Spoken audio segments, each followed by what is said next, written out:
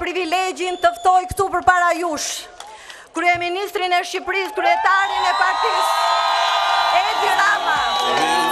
Patosi është ndalesa e radhës e fushatës elektorale të Partisë Socialiste, jo thjesht për të prezantuar kandidatën Rajmonda Balilaj, që e drejton këtë bashki prej vitit 2011, por për t'i dërguar mesazhe atyre që duan të bllokojnë qendrat e votimit në 30 qershor. Dhe këtë kryeministri Rama zgjedhua transmetoi jo vetëm me zërin e tij.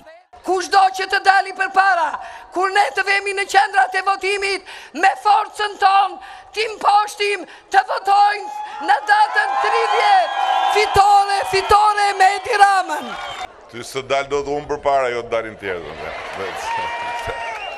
Kryebashkiakëve të djathtë që kanë kërkuar lirimin e ambienteve nga Komisionet Zonalë të Administrimit Zgjedhorë dhe heqjen e listave të zgjedhësve nga qendrat e përcaktuara për votim, i këshillon të mos bien pre opozitës dhe presidentit Meta.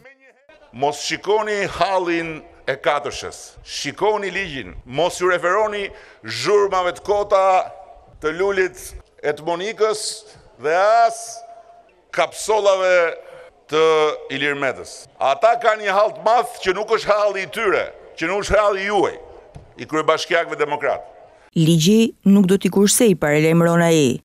Prandaj, jo vetëm që mos ju përgjigjni kërkesave tyre absurde që të bëheni viktima ju të ligjit, po ata duhet përgjigjen para jush, pse u nxorën nga gara dhe pse e katandisën Partinë Demokratike në një karrocë që në çdo hap humbet shpejtësi dhe hap pas hapi bie copa rrugëve.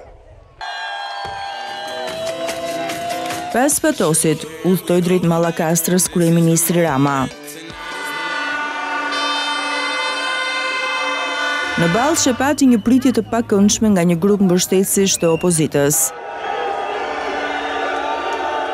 Bashkia Mallakastër është e vetmja në qarkun e Fierit që drejtohet prej të djathtëve në 2 mandatet e fundit. Mazhoranca ka përzgjedhur si kandidat të saj nxjerrin Ismailin. Në këtë bashki zgjedhja e tij do të tregojë ndryshimin midis forcave politike. Kush na dëgjoi dhe na votoi, fitoi. Ktu nuk na dëgjuan shumica, është e drejta shumicës vendosi, por nuk nduket se fituan. Mallakastriotët majtet djathtë, se dallimi mes çfarë ka ndodhur në këtë bashki 4 vjet dhe çka ka ndodhur në bashkitë që sapo ju thash është i dukshëm. Mallakastriotëve u kërkoi që 30 qershorin ta shohin si ndarjen e së shkuarës nga e ardhmja. Se 30 qershori jo që nuk mund lëviz, po 30 qershori duhet jetë dita kur kushdo që e do këtë vend dhe kushdo që kupton rëndësinë e madhe të ndarjes me të shkuarën duhet të bëhet pjesë e frontit madh popullor për t'i thënë të shkuarës ik dhe për t'i thënë të ardhmes eja.